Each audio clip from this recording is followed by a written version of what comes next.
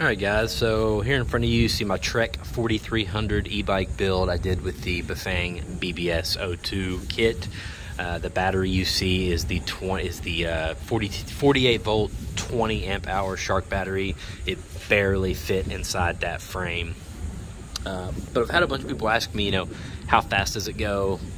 So here's a couple of the main points I've noticed so far. If these motors, if you're not familiar, they don't have torque sensors. They're completely cadence sensors. So, they have no idea how hard you're pedaling. They only know that you are pedaling. So they're going to kick in and help you at a consistent wattage based on what power you have selected, and then they're going to stop when you stop pedaling or when you do something else like pulling the brakes to trigger the cutoff. I've noticed that with this in stock form, with my setup, if I put it in the highest gear, I travel about 17 to 18 miles an hour in power mode 1 Eco. So you've got 1 through 5 Eco and you've got 1 through 5 Sport. The only difference I really notice with Eco and Sport is throttle sensitivity. So you throw it in Sport and the throttle kind of comes right on like a motorcycle. If you throw it in Eco, the throttle comes on really smooth. And I know it's easier on the motor to keep it in Eco, let the throttle come on smooth. But man, it's so weird when you come around a corner and maybe you need a little extra oomph and you go to give it some throttle and it's delayed. So your body starts to react to the throttle and it's not there. And then by the time you start to relax, boom, it kicks in. So I've been keeping it in Sport mode 1 a lot. If I'm really riding like aggressive trails and I might need to use the throttle a little bit. Otherwise, if I'm just out here on the street like this, Eco 1. Guys, I have no idea what how long the battery will last, how many miles I can go, because in Eco 1, I always just ride it around, and the battery indicator never goes off 100. I mean, it's just, I think it's just sipping battery in Eco mode 1. So, but yeah, in the highest gear, I think I have an 8-gear cassette on the back. 1, 2, 3, 4, 5, 6, 7, 8. Yeah, so in the highest gear, I'm traveling about 17 to 18 miles an hour.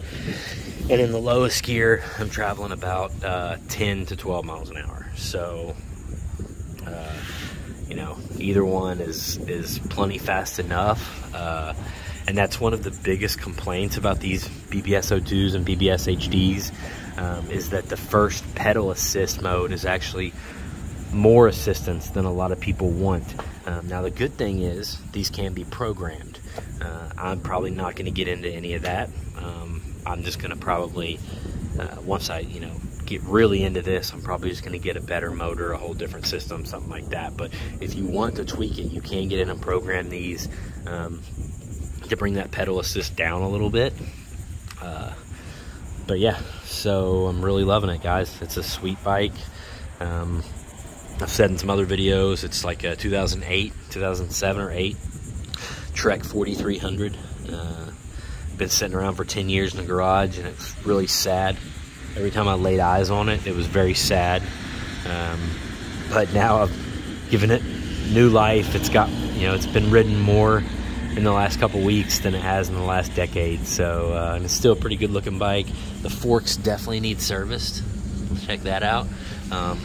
Luckily, I'm a suspension tech, so I can do that myself. I haven't done really any bicycle forks, but they can't be any more complicated than motorcycle forks, I'm sure, which I do a lot of those. So if I could go back and do it again or make one change to this bike, probably the only thing I would wish is that it had hydraulic disc brakes instead of these regular V-brakes.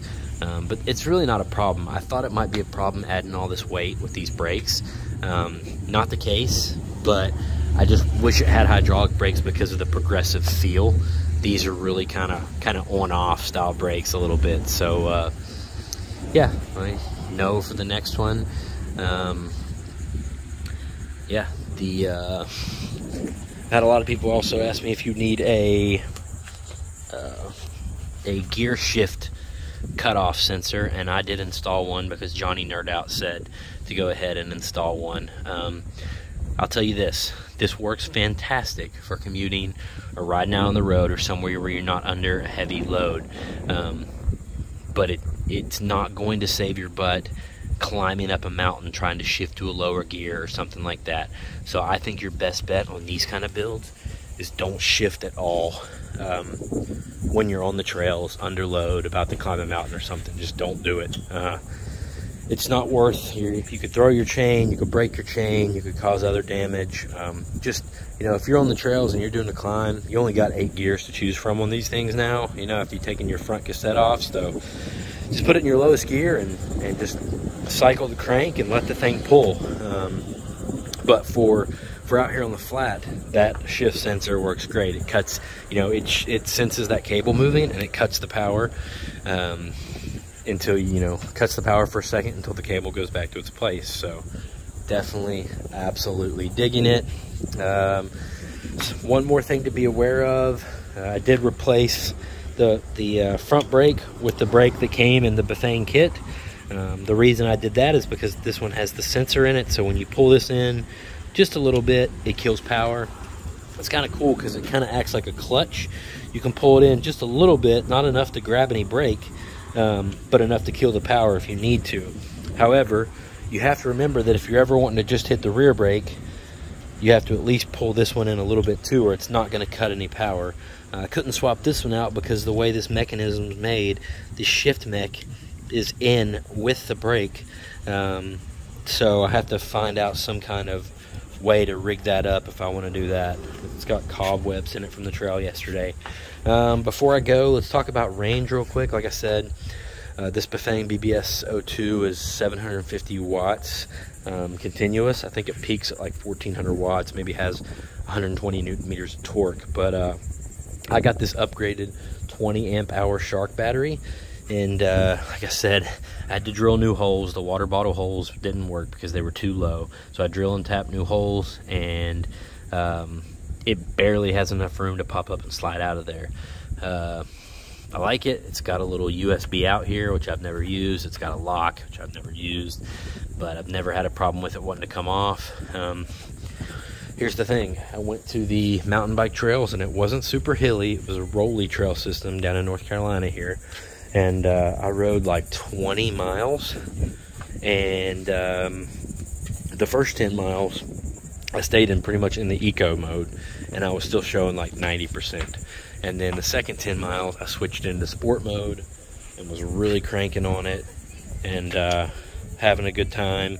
And by the time I was done with the 20 miles, I was up around 65% battery remaining on my display here.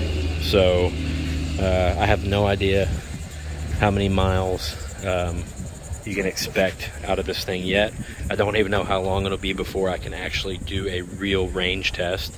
And I think there's going to be so many variables depending on hills and what kind of riding you're doing. But I will definitely do some update videos to let you guys know.